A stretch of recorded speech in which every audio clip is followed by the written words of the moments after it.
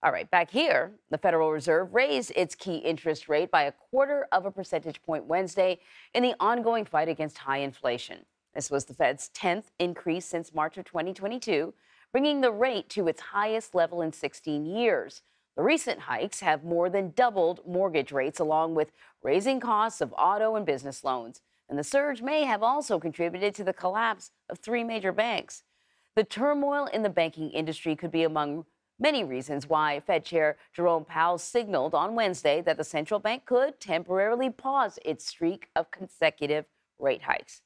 So Nancy Cordes is at the White House with more on all of this and how the Biden administration is responding. Nancy, good to see you. All right. Good to see you too, Anne Marie. So rising interest rates, bad news for the Biden administration and his quest for reelection?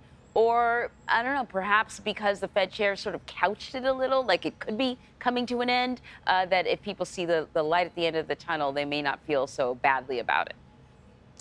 It's really a mixed bag, and hard to say what this means in the long run for the economy around the time that President Biden is up for re-election. On one hand, yes, interest rates are higher. That makes it more difficult to borrow money. It makes it more expensive to buy a home, to buy a car. It's led to the collapse of three major banks in the past 2 months. Those are all tough signs for the president. On the other hand, inflation has been coming down as a result of these rate hikes, not as fast as the White House would like, but it is down from the peak last year of 9% to about 5%. They'd like it to be somewhere around 2%. So the big question is, if the Fed continues to raise rates, does that cause an economic slowdown? Do we move into a recession? Even the Fed chair yesterday said it's possible we could see a mild recession, but he can't say whether or not that'll happen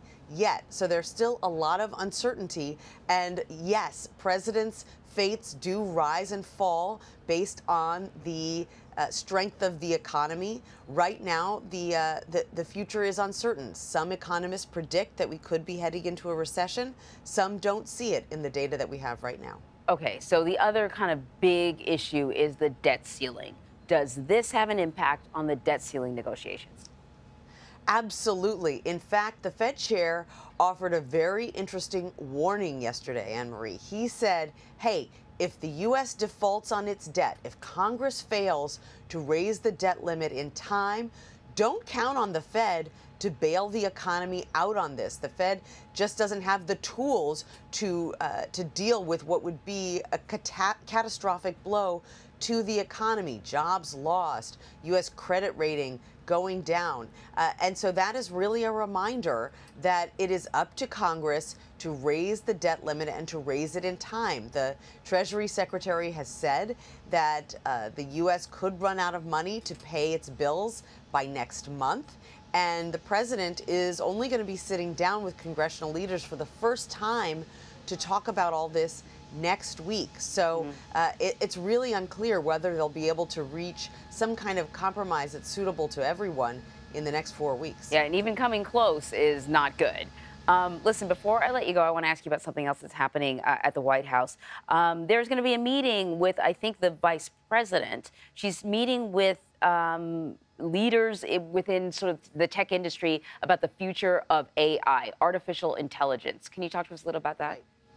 Absolutely. I mean, AI has been a major concern, not just to this White House, but to people all across the country and even to some tech companies, because it has been developing so quickly and, as we've seen, has the ability to impersonate people, their audio, their video.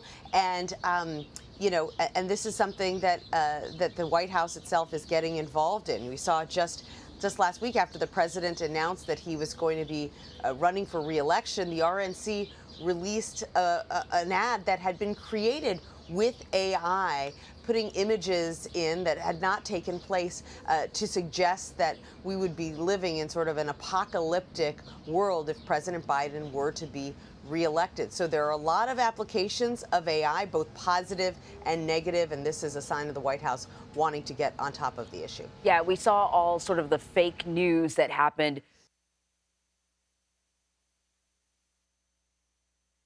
what could be coming. Nancy, thank you very much.